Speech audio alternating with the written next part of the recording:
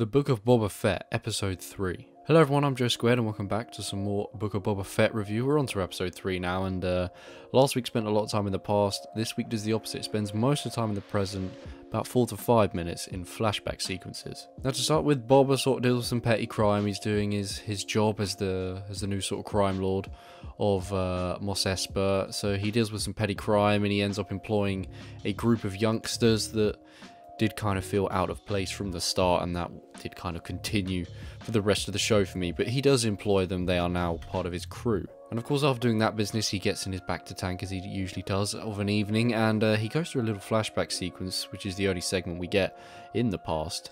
And that involves him trying to sort out beef, continuing on from last week's episode, trying to broker a deal with the people that he saved out in the desert, the ones that were actually killing the Tusken Raiders. But when he comes back to the village, the Tusken Raiders have been massacred, and this is actually quite sad. This is the first time I felt bad for Tusken Raiders. I've never felt bad for him, but it was actually quite sad because they were his family. He had a little family going, and they were very likable, and you see that all of them have pretty much been massacred, including the leader, but you don't see the little one. That's not completely specified. So hopefully the little one's alive, and then Boba will team up with them again.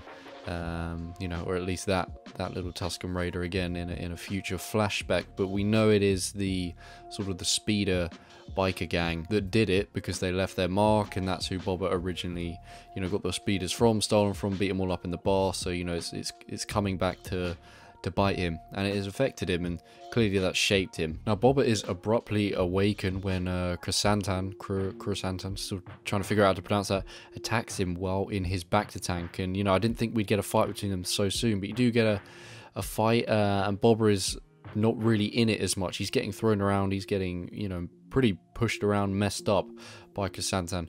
But his new gang do come in and help, and so does Fennec. And they end up dealing with him. That was a cool little fight sequence. So I didn't realize we'd get that fight sequence so soon. But that was cool to see them in action. Boba does, of course, now have this Wookiee prisoner, but the Hutts visit him. They pay him a visit. They say, "Listen, we're sorry." And while it does feel inauthentic of them to apologize because they've just sent an assassination attempt on him, they're trying to scarper. They're trying to get out of there, which tells you if the Hutts are trying to escape, they really don't want to be around for the bad business, for the battle. And they gift him a young Rancor, a new one for the pit, which is very cool to see. But yeah, the Hutts are out of here. They're going back to Hutt, whatever their planet's called. They're heading back there, or wherever their town is. They're heading back. Boba lets the Wookiee free, which I think will work in his favor eventually. I think when Boba needs him, the Wookiee will return. The Wookiee was like, "Damn, I didn't think you'd do that," but, the Wookiee's going to remember. The Wookiee's going to come back. Now, Boba obviously meets the Rancor. The trainer tells him that the first person it sees is the one it trusts, and it sees that as its master, and the one it's taken over. It takes after that master, but the trainer seems shady to me. I'm not sure I trust him, mainly probably because he's played by Danny Trejo, who you can never be trusted. It seems in these shows that he appears in, just like Breaking Bad. But yeah, I don't trust that. But we'll see where that goes. I imagine Boba will end up having a bit of a problem with the Rancor, a little battle going on, but we'll see how he deals with that. Now, when the Hutts did visit Boba, they told him that the land, or the role of crime boss, has in fact been promised to someone else, not Boba and not the Hutts. So Boba and Fennec go to investigate this, really see what's going on. The mayor, we sense he's been lying anyway, but they're going to hunt down the truth. But they find he's not there. They only find like his ward, who they have to chase down. They're chasing him down through speeders on the streets of Mos Espa.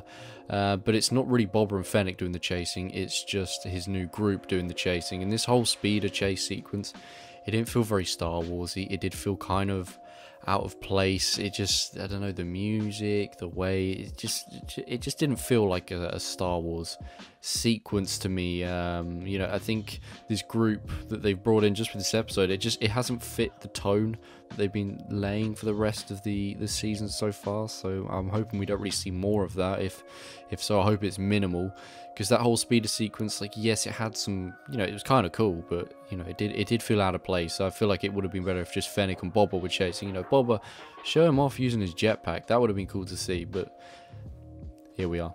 Now, of course, they do get to the ward, and they find out from the ward that the mayor is in fact working with the Pikes. You know, it seems like there is a conspiracy, the mayor working with the Pikes in order to overthrow Boba as crime boss, and sort of, I think the mayor wants to get that position because crime boss has a higher position, a higher ranking, more control than the actual mayor does. So I think here the mayor seems to want to take over that, and he's using the Pikes to get to it. But even there could be some betrayal between the Pikes and the mayor.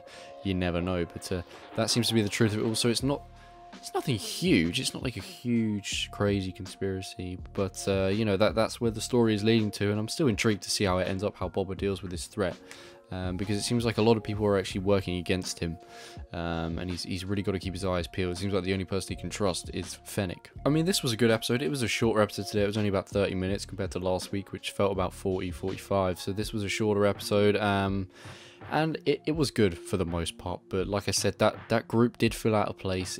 You know, I think it would have been better if they'd used like aliens for that, or just, you know, some sort of other species that we recognize, that we've seen before in the likes of, you know, Mos Espa, Mos Eisley, just in general throughout the Star Wars universe. I think, you know, they just felt out of place because they're all humans, and they just felt like humans. They didn't feel like humans in a Star Wars universe. They just felt like humans. You know, we'll see how that goes. That was the only drawback I had, but it didn't really affect the story, the quality of the episode too much. It just kind of took you out of it in the segments they were involved in. But overall, still a good episode, pushed the story forward, and I would give it a 7 out of 10. Yeah, looking forward to next week. It's one of them, because it was a shorter episode, it just felt like, oh, you know, not disappointing, but it's just like, damn, you waited a week, you get 30 minutes, and, you know, some of it was a bit iffy at times, and then now you've got to wait another week. But that's the thing with TV shows, and you take a risk when you're not binging it and waiting, you know, at the end for it all to come out. You have to deal with the week to week and hope that it still does well. You know, not as good as last week's episode,